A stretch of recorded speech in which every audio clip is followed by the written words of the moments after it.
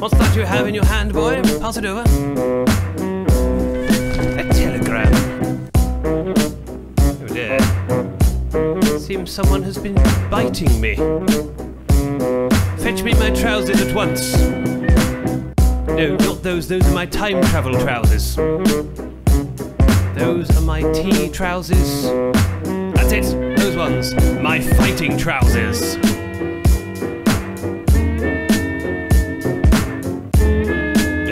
Yeah. Dear sir, regarding your recent foray into the rap business and the scene you portray, see, I don't normally approve of war games, but he's biting you, is what they all say. And by Harry, they might be right.